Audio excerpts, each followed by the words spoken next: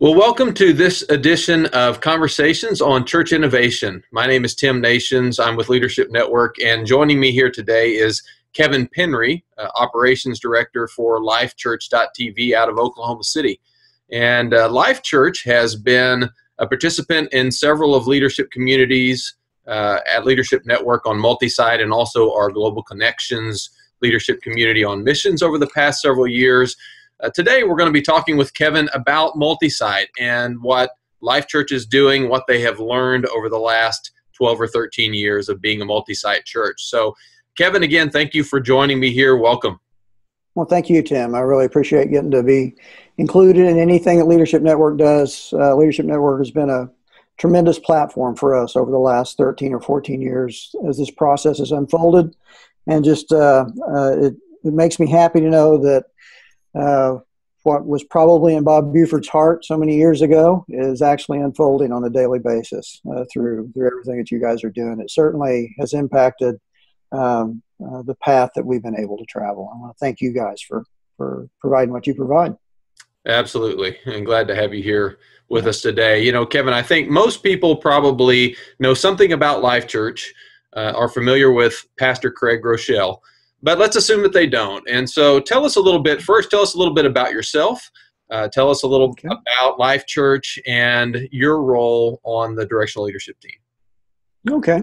Well, again, my name is Kevin Penry. I've been at Life Church now for 15 years. Came out of the marketplace as 4 of our 5 directional leaders have come. Our senior pastor is Craig Groeschel, who you mentioned. Craig's the only one with an MDiv. The rest of us come out of a very non-traditional path into a church environment, and I think that has served God's purpose for what he's done here at Life Church. Craig always talks about the example in the scripture where those that were observing Jesus and his disciples determined that they were ignorant and unlearned, and they were just some idiotes, I think was the word that was used, idiotes, idiots who had been with Jesus. And so I'm just another one of those idiots that have been with Jesus, and God's given me the opportunity to enjoy some amazing. All right. I've had the opportunity to be on the leadership team here at Life Church for 15 years. Been able to be the one that focuses on operations. My history, being architecture, commercial pilot, I'm kind of geared towards structure, maybe data visualization, and certainly the background in real estate really helps me. So all the construction and design and buildings, finance, let's see what else, small groups, missions, that side of the organization is basically what I'm responsible for. So I'm really enjoying it. Get to bring a little bit of strategic thought to the picture, and then just enjoy being surprised by what God continues to do. Well, Kevin, as I mentioned at the beginning, our show today is going to focus on multi-site. So talk with us a little bit about what that looks like at Life Church.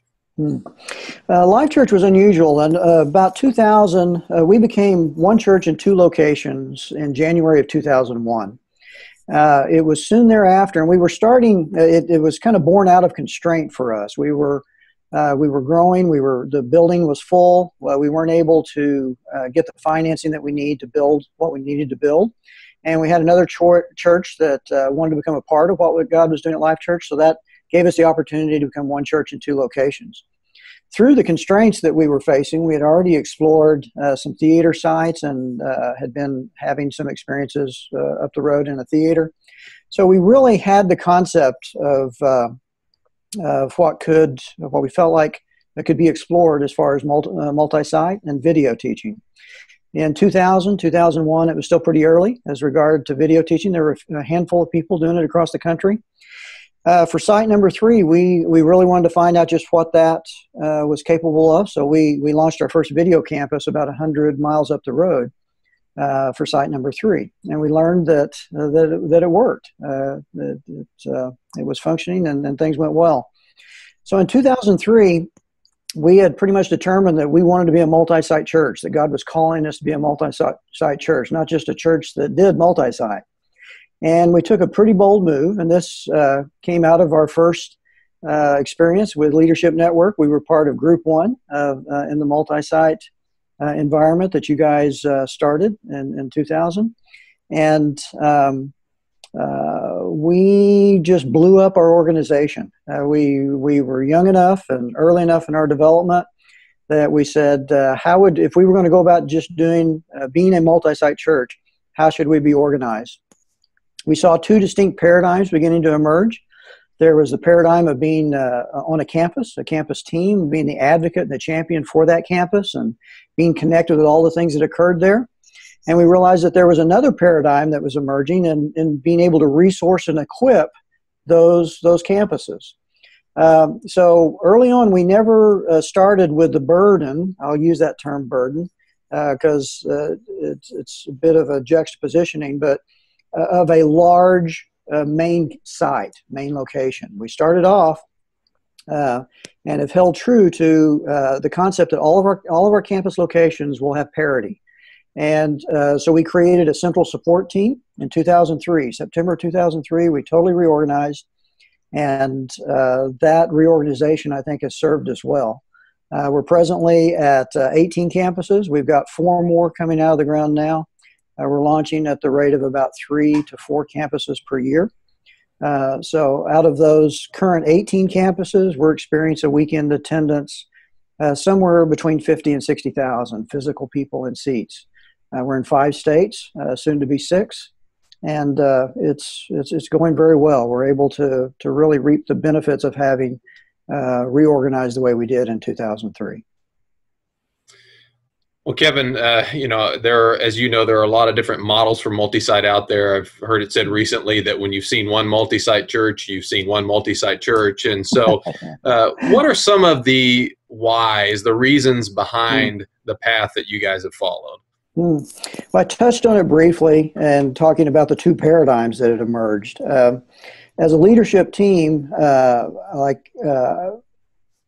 went to our first distant campus. I modeled the role of campus pastor first, and then we went, when we went 100 miles up the road, I and Bobby Grunwald went and began to experience firsthand what that looked like.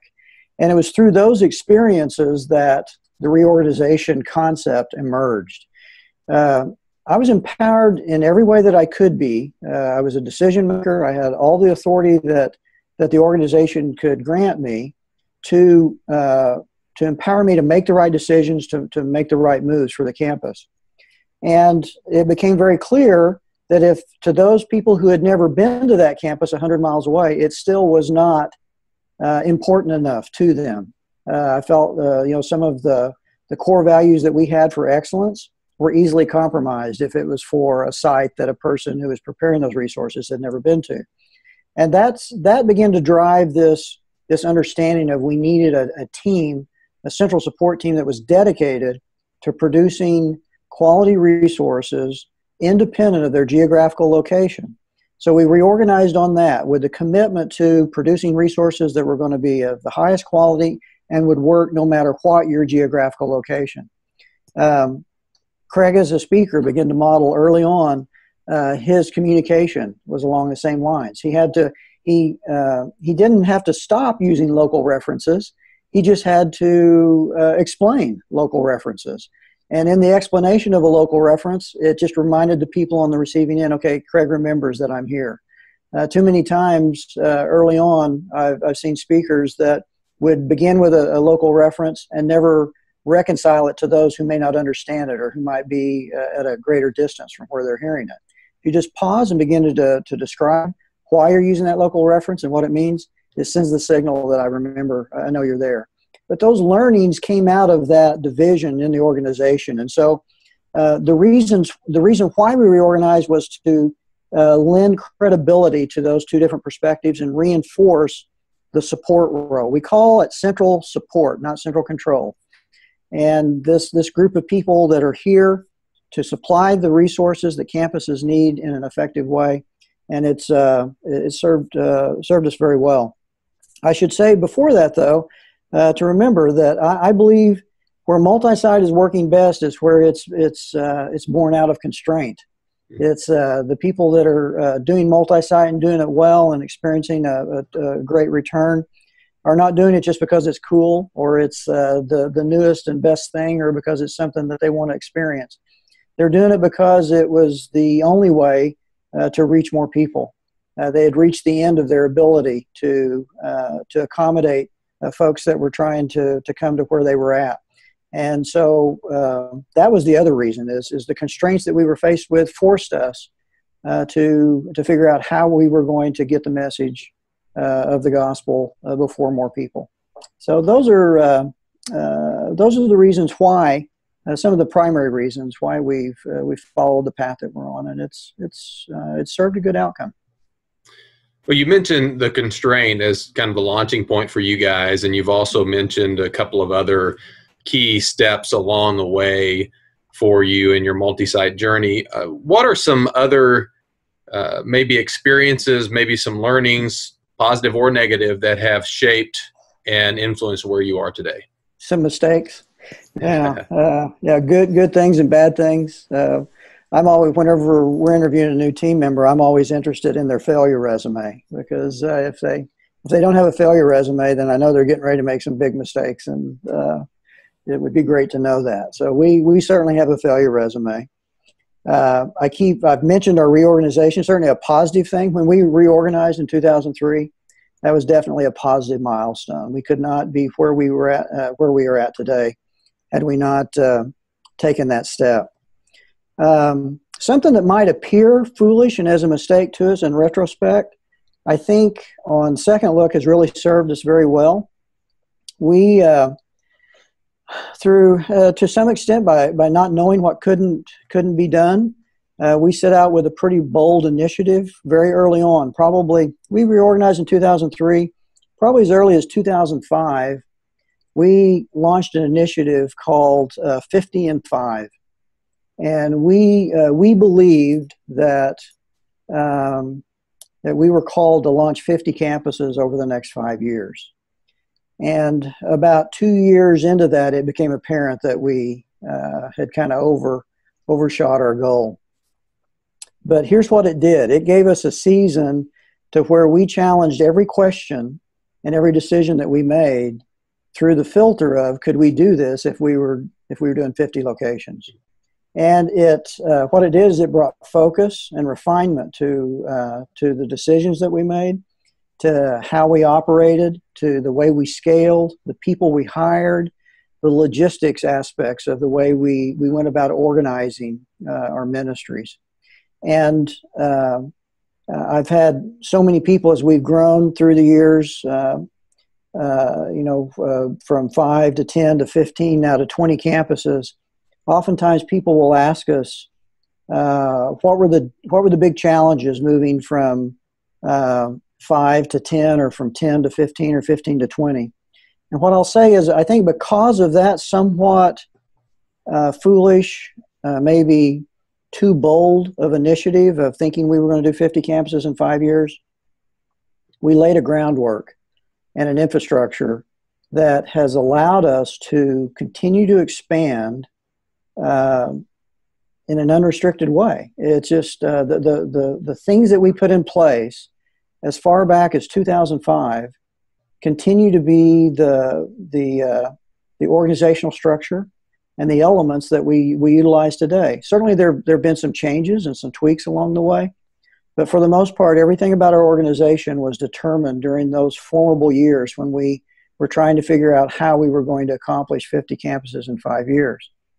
Now, I mentioned mistakes. We really took a bold move in the earliest stage of that in 2005, and we went as far as we could go to a place that we were unknown and stretched ourselves beyond our ability to deliver.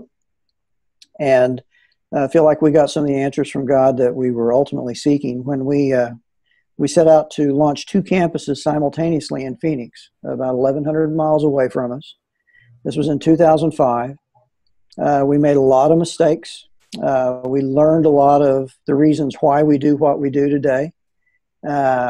And we were not successful in those 2 launches in Phoenix in 2005. That really taught us a lot. We had some learnings. Our questions were centered around how could we launch at a critical mass in some way other than the 3 to 5 year building curve that seemed to be necessary in order for us to achieve that. Could we come in with adequate marketing? Could we come in with a substantial enough experience? Could we transfer enough people in? Could we enculturate a group of people in a more rapid form to allow us to launch a campus in, say, 6 months that open the doors with 1,500 people in a place that prior to they had not known who Life Church was. And in our efforts to do that, we learned that we were circumnavigating the very processes that was forming the core of who we were. And I use the analogy sometimes that when those early days of that attempt, people would come to our campus, and it probably looked a little bit like an 18-month-old baby wearing an Armani suit. You know, it was things weren't right. It was like something doesn't fit here. We were executing with excellence. We had lots of bells and whistles. We had lots of people dedicated to an outcome, but we had probably unintentionally circumnavigated the very processes that form our DNA of who we are as a church. And we had to back up and be more patient and allow for our campuses to grow into self-sustaining campuses. And it took some patience over the next 3 to 4 years, but we've seen that happen now, and we're afforded a timeline that allows for campuses over the course of, if we're in a new area where we've not been known, it might take 3, 4, or 5 years for that campus to really get on its feet in a strong way.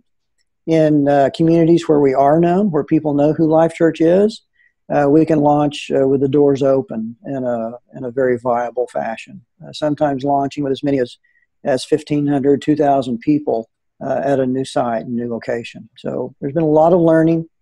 The reorganizations at the foundation, structuring and putting the logistics together to scale has served us very well. Well, you know, it's easy to look from the outside if you're just looking at numbers, the number of campuses, and think of that in terms of success for Life Church. But yeah. I know that it's more than that for you guys. So how do you measure progress? How do you measure success as a church? Well, those who know us know that we're a high feedback organization. So we're continually surrounding ourselves with outcomes. I'm a big data visualization person, so I really love charts and graphs. I believe that they will be on the other side of this life, that in heaven there are charts and graphs. And so we're continually trying to evaluate the outcomes. Certainly, is attendance working? You know, if attendance isn't growing, if people aren't coming in the doors, we can't go to the next step. If in order for you to be a part of introducing an individual to Christ and then furthering their development, for the most part, they've got to make it through the church doors. So you got to figure out, is that happening? And if it's not, you got to figure out why. We've seen our attendance grow steadily, doubling about every 3 years. If they're attending, if they're not connecting, if they're not serving, if they're not getting in community with others through a small group, if they're not becoming engaged with their giving, they're not going to stay. It's not going to last, and the church isn't going to grow. We're fortunate in that we're seeing good, solid performance from all of those things. We've got about, at the last look that I made, we've got about 65% of our average weekend attendance engaged in small groups. Now, that doesn't mean 65% of the people who call Life Church their church are in a small group, because we know everybody doesn't attend every weekend. But just as a rule of thumb, and we're trying to get to that number where the number of people in small groups is equal to the number of people that are attending on an average week, knowing that still then there's many people who may not be fully connected because there's so many people that don't come every week. But we're measuring there. Certainly the number of people that it takes for us to operate 15, 20 campuses is big, so we've got lots of opportunity for people to serve. And we've just been blessed beyond measure as far as financial engagement. There's so many aspects that are different in a multi-site environment that's fast growing and dynamically changing. You got to figure out how do people come on board and financially supportive of what's going on there, and how do they stay engaged and connected. And God has really blessed us, and to the point now that we're seeing the ability to launch those 3 or 4 campuses a year out of the margin that's left over and above our operating. A portion of that's attributable to the efficiency of the margin of the operating model. Our operating costs have not risen significantly relative to our attendance increase and our revenue streams. So it's going very well, and we don't want to fail to recognize that it's God's and He's doing it, and He could pull the plug on it tomorrow. We don't have any signs or indications of bumps in the road or troubles at this point, and we just look forward to God continue to allow us to learn what He would stand ready to teach us. He's doing more than we could ask, think, or imagine, and it's really hard to comprehend. That's good, Kevin. You have shared your experience and learnings with several teams and leaders that have been a part of our groups, and also leaders and teams in multi-site and other places.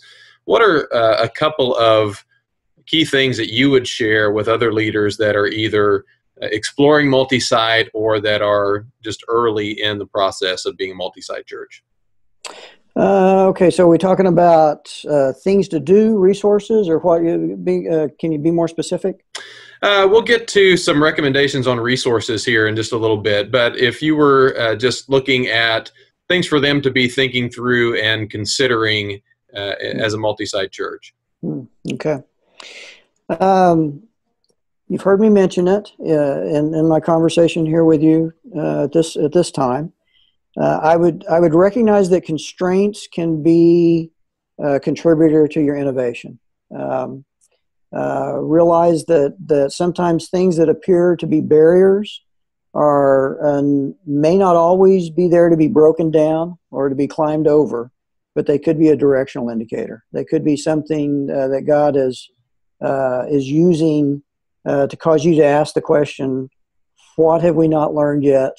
What else do we need to get in place? If we truly believe, and I know we do, but if we truly believe that God is as passionate, certainly more passionate than we are for the lost that we're trying to reach, does He not stand ready with all the resources that we would need in order to do what we need to do?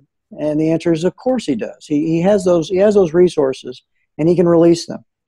If for any reason He's not releasing a resource, or there's an obstacle in my way that He's not removing, my question immediately goes to why.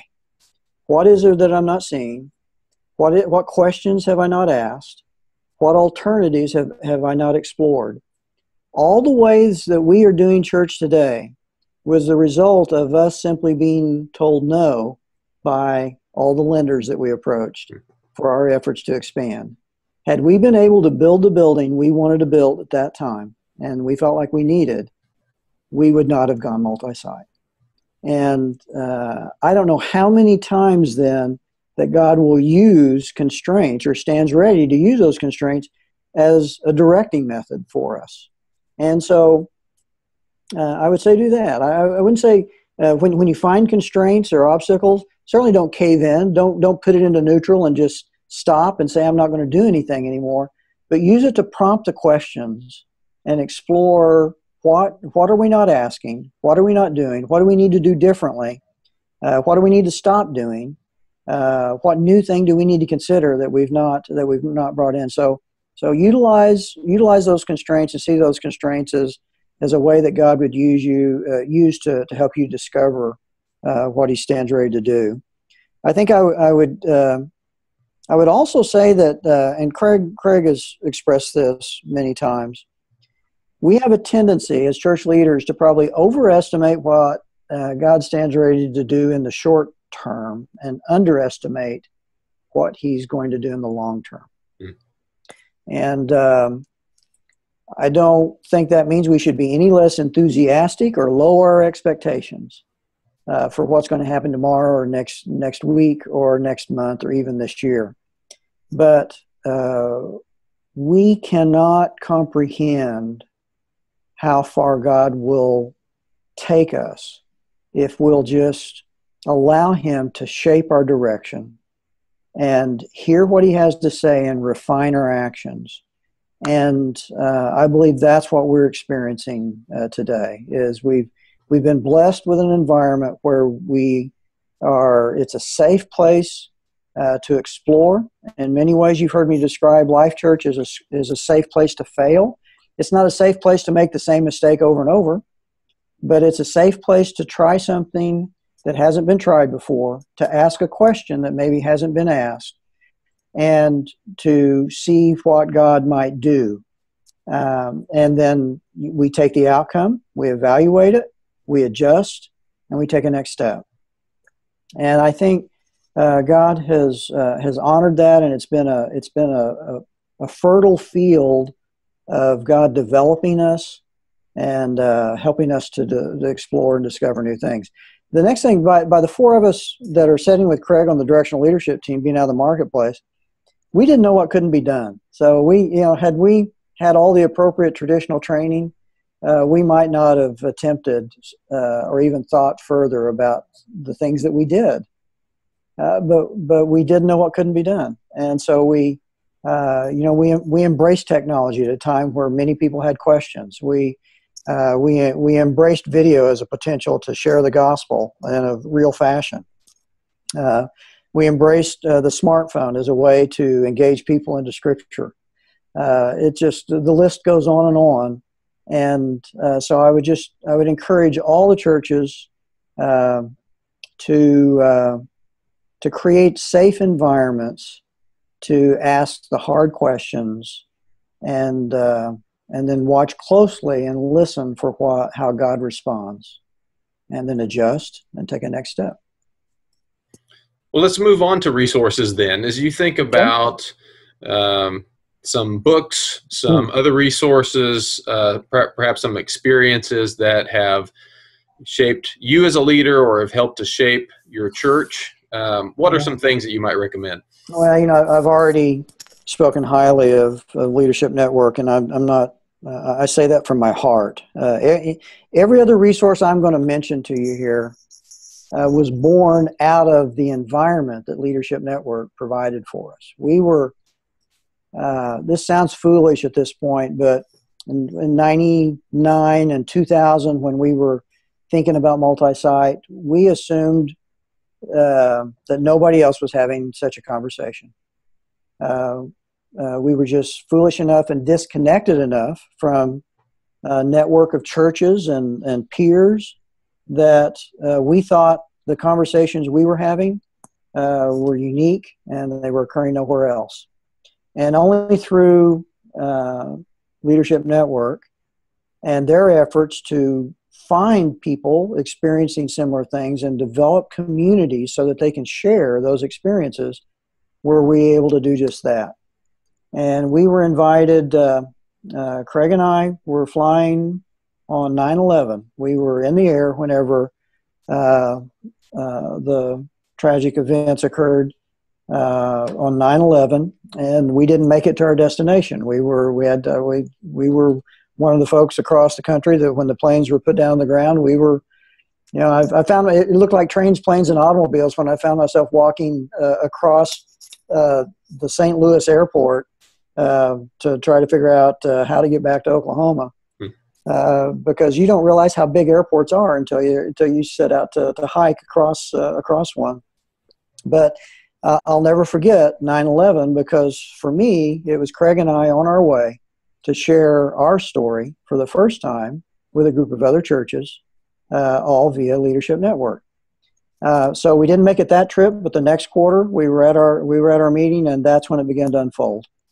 And we found that there were other groups that God was doing the same thing with, and posing the same questions and creating the same conversations. And we were able to work together and share and network those things and learn from one another's experiences. out of such an experience, I was introduced to several authors, one of which was Pat Lencioni. And in 2003, one of his early trilogy of books, I think there's 5 Dysfunctions of a Team, and there's the 4 Obsessions of an Extraordinary Executive, I think. And then there was one other. But that book, The 4 Obsessions of an Extraordinary Executive, and you can check that title. I may have a word wrong in there, but that served us in a profound way to gain organizational clarity. He's rewritten it in the form of The Advantage today. So if you can't find 4 Obsessions, his more recent book, The Advantage, will help you in the same way. It just will serve you so well to allow your organization to come face to face with who it is, and if it's the beginning place to try to recognize how God has shaped you, and then understand where it is you want to go. And I don't find myself going back to it as much as I did, but anybody who hasn't experienced Jim Collins' Good to Great, I would encourage them to. Again, it's a great platform for refining an organization's understanding of who they are, what they're passionate about, and what they do well. And that served us very well. So those are the milestones of resources that I would put out there. All right. So what is a question that you feel like I should have asked that I didn't? And how would you answer? Oh, I don't know if you should have asked it or not. Those who have been around me have heard it a lot. I feel like as I tell this story, and I find myself telling the story over and over, and God blesses me. Every time I tell it, I hear something maybe a little more clearly, or I understand something in a way that a little more fully than I did before. And I can really begin to kind of piece things together in such a way that you can only do in a retrospect. And I understand that all the things that we enjoy today, Life Church enjoys, being understood that it's God's work. But it's all built on a foundation of that allows for self-awareness. And you've heard me say this before. Self-awareness is the platform for all development. It's we can't come to Christ until we become self-aware that we're a sinner in need of a Savior. Any of us that are in pastoral work or counseling with others, you can recognize if you're sitting across the table from somebody that you know needs help, and they say they truly desire to get to a destination, just like all of us and all of our teams may be that are trying to figure out how to spread the gospel. If you're sitting across the table with somebody that says they really want to get to a destination, but you find out that they are really not aware of who they are and what their problems are, as well as what their strengths are, and they might be living in a bit of a misconception, and it looks a little bit like a bad American Idol audition, It could look like a struggling married couple that one or both parties are unwilling to admit what their challenges are. You reach a point and you just say, you know what, I can't do anything else here until something changes. I've gone as far as I can go. There's got to be something that clicks. In the prodigal son story, that moment is whenever the son came to his senses and he turned. He realized, in my Father's house there are servants that are living better than I have. But you see, any effort to try to communicate that, I'm sure that fact didn't change on that day. It was his awareness that changed. And until he had that self-awareness, nothing could happen. The Father could not do a thing. The Father could not constrain him to come back, could not bless him with all the things that he stood ready to give him until that son became self-aware of that fact. And that continues to be true to us today as church leaders and as church organizations. And I believe the prerequisite for the Holy Spirit to be able to do what he stands ready to do, and it's beyond what we could ask, think, or imagine, the prerequisite for that is to be willing to become self-aware as church leaders, as a staff, as members of a staff, and as an organization. In order for us to become self-aware, we have to be in a place that's safe for that to happen. We have to be in a place that it's safe to become vulnerable. We have to be in a place that it's safe to make a mistake. Again, not make the same mistake over and over, but we got to be willing, and we got to be able to embrace one of those things. And I believe that's the prerequisite that was in place at Life Church. I think Craig modeled that. He was young when he established Life Church. He was 28 years old. When I came on board, I was the old man. I was 45 whenever he was 30. And, he asked, and whenever he's preparing a message, he would communicate with so many people on the staff and get their feedback. After he comes out of a message, first time on the weekend, he wants to know from those of us that are closest to him, what could I do better? How can it be better? He modeled that feedback and that vulnerability and that desire for self-awareness. And so that cascaded through our organization. And over the years, we've learned how to bring that to the table in our new hires and in the information that we surround ourselves with. And I would just encourage any and all churches and organizations to recognize the payback for that vulnerability is tremendous. If we truly want to see all that God would stand ready to do, we need to be willing to hear all that He would have to say to us. And that makes for a vulnerable environment that He can use in such a way that will surpass everything we can imagine. So I'm not saying you should ask that or that you overlooked it, but I believe it's the foundation for everything that we've been able to experience and enjoy through God's goodness. That's good, Kevin. Thank you for sharing that. And kind of as we wrap up today, is there anything that you would like to plug? Anything that you guys are doing that you're connected with that you want to promote? This is your chance. I don't. I don't have anything special. We're just loving seeing what God's doing, and so happy to see it happening in so many other places. And we know that God is at work. Just as whenever we started in 2000, and we discovered that, we're not unique. God is. This is a movement. God loves the world more than we do, and He's at work trying to share His Son with them, and we're overjoyed to get to be a part of it. And so, thanks for allowing us to be a part of it in your world.